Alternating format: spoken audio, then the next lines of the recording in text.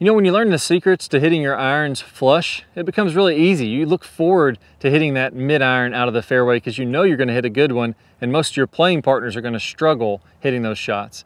Now, I've put together 3 of my all-time best videos that are going to share with you some of those real secrets to hitting crisp irons. Let's go ahead and get started. I got the ultimate drill to help you absolutely compress the heck out of those irons, hit the ground consistently, hit it just like the tour pros with lots of shaft lean and releasing out in front really long. Let's get right into it. Now, what does a good iron shot look like? I'm gonna move this impact bag for just 1 second. We'll get back to that. But a good iron shot, I have lag in the downswing. So my hands are over top of the golf ball and the club is way back here.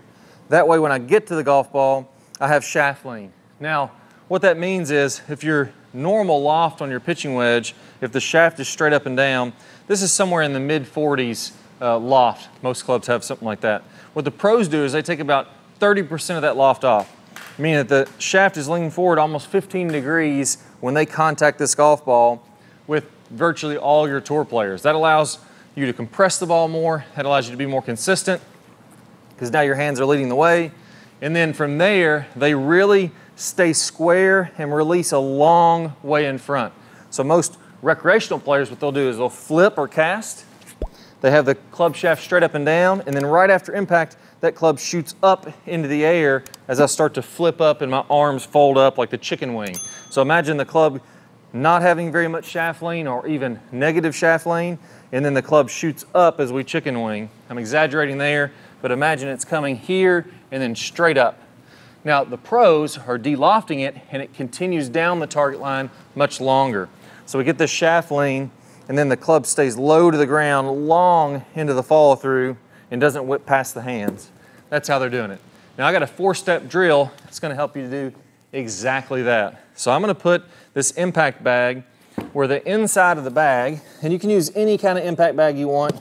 This is one that I got from Ballard Golf that I like because of one of the angles it has. But I'll put about a grip width behind the golf ball, and I want the middle of the golf ball in line with the inside of this impact bag. Now from there, what that's gonna teach me to do is to get from the inside, to shallow this club out, to come from the inside. That way I can miss this bag and then come in and hit this ball squarely. So you're gonna train yourself to miss the bag, have shaft lean, and still hit this golf ball. There we go, dead solid there. Really nice. And we can see the launch angle. Where is the launch angle on here? 21 degrees of launch, meaning it's coming out like this. That's pretty low for a pitching wedge that has 46 degrees of loft or so on it. So I really had that shaft leaning forward. Now once you've done that, you do a few of those come from the inside. Now we're gonna take this same bag, we're gonna put it behind us to where if I kept my arms straight and I just rotated, I would hit most of the way up the bag. I'm gonna scoot it back just a little bit more. So I know if my arms are straight, I'm gonna hit this bag, meaning that my left arm, right arm are both locked, elbows are straight, I would hit it. Now, if my club has lag, like I would in the downswing, and shaft lean, I would miss this bag because it's not as long. See, when I have lag, it pulls it away from that golf bag. So I'm gonna set up this impact bag to where I would hit it with straight arms. That way I have to have lag in the downswing. Now from there, what I'm gonna do is I'm gonna keep my nose behind the golf ball and my weight in front of the golf ball. So I'm shifting to my left, but still keeping my nose behind it. That's getting me in a position that I can miss this bag and still hit a really good, clean golf shot. There you go, another one. Really nice and straight. Take that every time. Launch angle 20.6. So again, I'm getting shaft lean there on these shots. All right, so if you want to buy this exact bag, you want this exact one we're talking about with the angled side on it, the really durable material where you can hit the heck out of it, it's not gonna mess it up with the golf club, and it's the same height, so you can do the drill that we just talked about. This bag is from Ballard Golf. I'll put a link down below in the description or somewhere on this page, you'll see a link. If you purchase from that link, we get a few bucks back from Ballard Golf, helps me to make some more great videos for you, and I'm gonna be using this in future videos. Now, if not, don't worry about it. Get a rolled up blanket, get a pillow, get something like that. It won't be quite as good as this, but anything will work. Just make sure you do the drill with whatever you have. Now, if you find yourself casting, you get immediate feedback because now I'm going to be hitting this golf bag. I'll go ahead and cast this one and I'm going to smack that bag. These are really heavy duty, so it's not going to hurt anything. if you hit this bag. It's what it's designed for. The third step to this drill, so now I got the club shallow, I got some shaft lean. We're gonna really kick up that shaft lean. We're gonna use the slanted side of this bag. So this bag is designed with an angle, just like we were talking about what the pros are doing. So this is straight up and down. Here's that shaft lean. So this side of the bag is angled, and I wanna feel like my entire shaft hits the bag at the same time. So if I flip it, boom, I'm like this. So start out slow and work on this. Again, a little weight shift and then your downswing. Shift my weight, then I swing down and hit it in the golf bag. Again, I'm gonna swing back, shift my weight left, then I come down and hit the golf bag. I'm gonna do that 5 or 10 times to really get the feel for this. Right, I'm letting the lag happen in my wrist. My hands are going back wide and then I'm getting that wrist angle. Bang, I'm hitting it there. Once you get comfortable with that, then you go ahead and go faster and faster until eventually you're making full swings and you're really popping the bag. Put some energy into that thing. You'll know you're doing this right when you can pop the bag like that and your club isn't going all the way to here. Right, if I pop this bag again, you're gonna see I really hit it, but look how my hands are here. I didn't try to flip through it and muscle through the shot. That's when you know you're getting really efficient at getting the energy through the golf bag. Now finally, I'm gonna go ahead and hit this where I put the bag in front quite a bit. Now my ball may hit into this, so if you have stuff around, you may not want to use the golf ball. I'm not going to use it here because we've got some lights up above. I'm afraid I might break one. This will be more of an outdoor type drill. But what I'm going to do is I'm going to hit that golf ball again, and then I'm going to extend through the shot. Now in order to do that, that keeps me down in my posture. That makes me have a lot of lag, and it makes me release through the golf shot here. So again, you'll see I'm going to brush the ground here, and I'm going to hit this bag way out in front. So weight shift left to stay in my posture, and I really extend through the shot. Right? I had to reach to hit that golf bag. The players that I see that struggle, chicken wing folded up, we would completely miss that golf bag.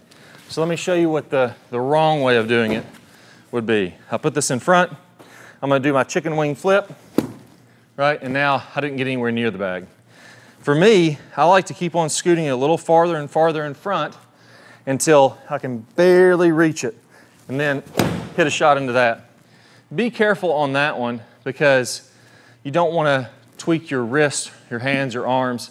For most players, that's going to be no golf ball when you're hitting it, and just kind of going half speed. You don't really want to hit the bag out in front too hard when you're doing that because it could twist your club slightly and feel a little bit weird. The secret to consistency and ball speed on the golf course is forward shaft lean, bar none. If we have forward shaft lean, then that club face is going to be stable through impact, meaning the shots are going to be much more consistent. They're going to be much straighter. There's going to be less curve. And if we have shaft lean, we're also de-lofting the club, meaning we're going to get more energy into the ball and the ball speed's going to be higher. So this is a must-have if we're wanting to be consistent on the golf course and hit great shots. We can actually even swing easier and hit the ball further.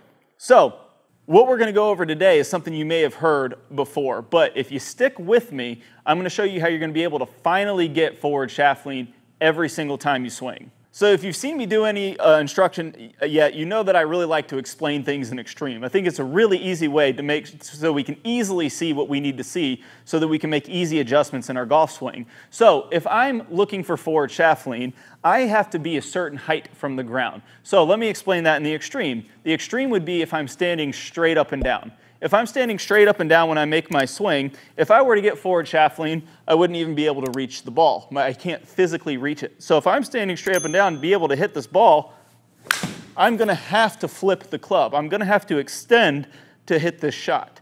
So the opposite of that, that would be the extreme. The opposite of that would be me covering the ball with my chest. So let me explain covering the ball very quickly. Covering the ball, if I was going to cover the ball, it's almost like I'm putting a roof on it. This would be me completely covering the ball. Now we can't actually do this when we're swinging, so what we're going to do is we're going to cover it to a certain extent. The more that my sternum gets closer to the ball, the more that I'm covering the ball with my chest. And this is the secret to getting forward shaft lean. It's going to control my height so that I can get forward shaft lean. So if I go to cover the ball, and I'm going to over-exaggerate this, even more, just like I did standing straight up and down, and I were to release the club early, I would hit, this is almost 2 feet behind this ball. So in order for me to hit this ball solidly, I'm going to have to do something in order to do that. And the only way to do that is to get forward shaft lean. I guess I could do something kind of weird, but this is not going to be something we're going to be able to do in a full swing. So if I'm covering the ball, I have to get my hands in front to get forward shaft lean.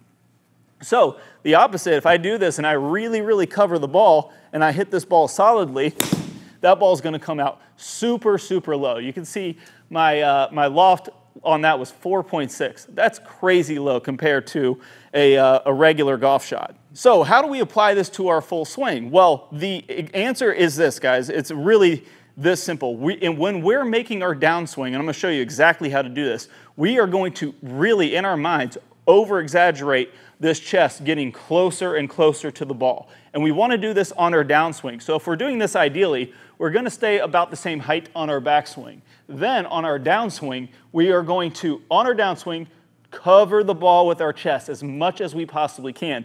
Even in your mind, if you feel like I was doing it earlier, when my chest is completely over the ball, this is what we're going to feel like we're doing. Now, when it actually happens when you go to hit the ball, your mind's going to know where that club head is, so you're not going to actually be able to get this low. If you do get this low, that's great. You can start toning it down a little bit, but most of the time, the player is going to feel this. Now, the number one mistake, just real quick, that you don't want to make is you don't want to do this with your nose. You don't want your head to go down. You want to make sure your actual shirt buttons or your sternum goes down. So I like to tell my students to keep the distance between their nose and their shirt button the same, and we don't want to tuck our chin. We want to make sure we keep that distance the same as we cover the ball with our chest. So when you're working on this to start off with, you're going to need to make sure you pay attention to where your bottom point is, because it's going to be much different than it was before. So the drill you want to do is start off with taking nice, easy swings, really on the downswing, cover the ball with the chest as much as you possibly can,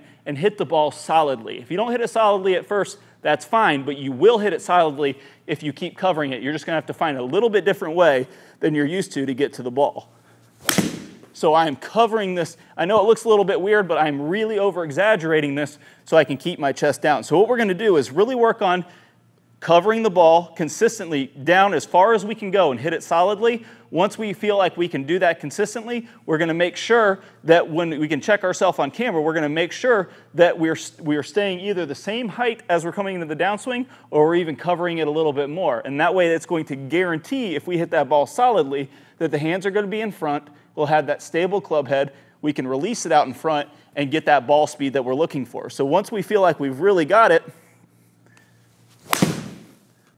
so there we go. That would be about a normal loft. That's actually a little bit lower than normal, about 19.1. The one before that, I think, was like around 10 degrees. So you can see by overdoing this, we can really make sure that we get that forward shaft lean. So when you're working on this, make sure that that chest is covering the ball as much as you possibly can.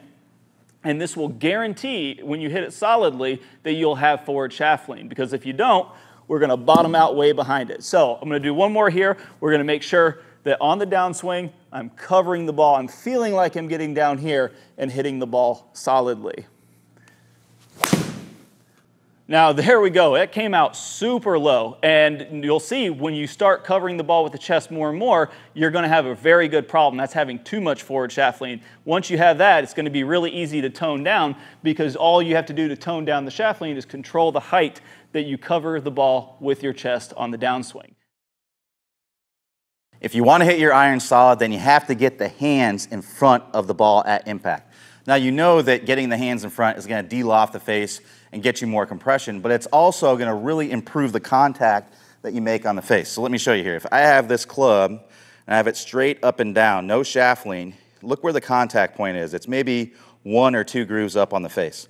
Now, if I start leaning that shaft forward, that contact point goes up to the 4th or 5th groove on the face, which is going to be more in the sweet spot of the face. So what this means is, if you're someone who doesn't get the hands ahead, your best case scenario is basically to hit it thin, right? You're going to hit a lot of chunk shots, but you're going to hit a lot of thin shots and maybe even some top shots. The only way you're not going to is if the ball is sitting up on the grass like it's on a tee, and it's rarely actually going to be like that. So how do we get those hands in front at impact? Well, if you look at tour players, what you're going to see is more rotation of the body and you're gonna see the hands in front, and you're gonna see how this club is more parallel with my chest. When you look at players that early release, the hips kind of square up, we throw the arms in front, and this club is more perpendicular to my chest. So I have a great drill for you that's gonna help you get that proper feeling of getting that club more parallel with your chest as you're coming through impact. So I got this PVC pipe here. I got this at a home improvement store. It was a couple dollars. You can find it at about any home improvement store, I would imagine. It was pre-cut like this. This is about 5 feet. And what you're gonna do is you're gonna grip this PVC pipe right in the middle of it. And you're gonna set up as if this PVC pipe is a golf club, and you're gonna have the end of this PVC pipe touching your side here. And what we're gonna do initially here is we're gonna just take some 3/4 swings where we turn up here. We're gonna get this pipe parallel with my chest, and then I need to keep it parallel with my chest as I come all the way through. And that's gonna help you learn the proper rotation and train your body to rotate in the right way instead of throwing it in front. So what do we need to be feeling in our feet? Well, what we need to feel is a transfer of pressure into our lead foot. So that way, that's gonna allow us to get lower into the ground. We're gonna kind of squat into the ground, and that's gonna allow us to be able to push into the ground and push our hip and our chest back and out of the way. So what you want to imagine here is that you're pushing down into the ground and then out away from you at about a 45-degree angle. That's gonna help me drive my hip back. So I wanna kind of squat, pressure into my lead leg, and then drive that hip back out of the way. You almost wanna imagine there's a rope attached to your belt loop here, and the rope's kind of going around your side. Then you got a buddy over here pulling on that rope, and they're ripping your hips open as you're coming through. So that's what you wanna feel. You get here, the pipe parallel with your chest, and then you want to feel a squat into the ground and pivot through, and that pipe stays parallel with your chest. So I want you to start out really, really slow with that. I went probably a little bit too fast for most of you in the beginning there, but go really, really slow with that. Maintain those positions, and then build up the speed faster and faster and faster until basically it feels like it's a full speed, where you're bringing it here parallel with the chest, and you're able to rotate properly to keep that parallel with your chest the whole time. Once you do that, now let's have a little fun and let's try hitting some shots, maintaining that same thing. So I'm gonna take this club, I'm gonna try to get it to where it's parallel with my chest, and I'm gonna keep it parallel with my chest all the way through. I'm not gonna let it go. I'm not gonna throw my arms in front. The only thing that's bringing this club into the ball is the rotation of my body. I'm gonna really, really exaggerate that. So I have a 7-iron here. Dynamic loft. Dynamic loft is the loft that you're presenting to the ball at impact. Good dynamic loft for a 7-iron is going to be about 23 degrees. Those who early release and flip are going to be more in like the 30, 33 degree range with a 7-iron. So what we're going to do is we're actually hit a ball here. I'm going to go really, really slow. I'm going to try to get as far below 23 degrees as I can. And this is going to be a shorter swing. Again, it's going to be like a 3/4 swing. I'm only turning to where this club gets parallel with my chest. And I'm going to try and turn all the way through. And again, I'm not going for speed here. I'm going to get that shaft lean and get that rotation as much as I possibly can. You're doing the same thing you did with the pipe. You're starting out slow and then building up the speed. One thing you can also do, if you're not hitting off of a mat, to make it a little bit easier in the beginning when you're going slow, is to tee the ball up. So I'm hitting off a mat here, so I don't need to tee it up. What I'm going to do, again, I'm going to take my normal stance. I'm going to try and go here and then really try to get that shaft leaning forward as I'm coming through, all rotation of my body. Let's see how low we can get it to come out. All right, so that was really, really well compressed. I mentioned that 23 degrees is pretty good. I got that to be 12.4. That's like almost half of what it normally is. So what I would do there, once I saw that was only 61 miles per hour. I would try to build that up. Now, you don't have to have a fancy launch monitor to tell you this. You're going to see for yourself that it's going to go a lot lower than what you normally do. What may be a good exercise to begin with is to hit some shots to get an idea of how high that ball is launching initially, and then you can do these shots and you'll be amazed at how much lower it goes and how much more compressed it's gonna feel. So start out slow with it. Again, the idea in the beginning is not to go really fast. The idea is to get that ball to launch as low as possible. You want to imagine you're hitting that ball underneath a doorway, really, really low. Once you get more comfortable with that, now, once we kind of get up to full speed with that, just like you did with the pipe, and you don't see the ball flight start to raise too much, if it starts to raise too much, then go a little bit slower and then start to build it back up again. What we can do is try to build this up more toward a full swing. So again, we want to do the same thing, but we're going to go a full swing, right? Full back swing, And when you come through and you get here, what I want you to do is you can actually take this pipe and you can turn it over. So if I turn this way, you're going to get here, and then you can turn that over and go into the full finish and still make it to where it avoids your side. If you're hitting your side, then you got to slow it down a little bit. But you want to ideally work up to where you're basically doing this at full speed, and this pipe never ever touches your side from the time that you start the downswing, or the time that you start the backswing. So again, I'm going to go full swing, come through like that, and then I can turn it over. And just keep building up the speed, building up the speed, building up the speed. So now what I'm going to do is I'm going to try that same thing with my 7-iron again with a full swing.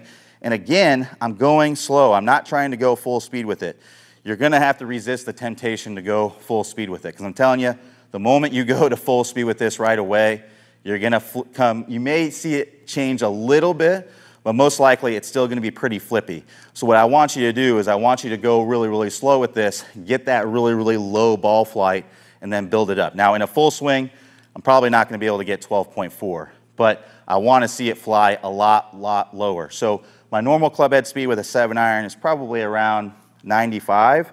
I'm going to try to take a full swing here, still getting that shaft lean as I'm coming through, and just go nice and slow and see how low I can get it going nice and slow. If I go too fast, then I'll need to try and do it a little bit slower here. So let's see how I can do here.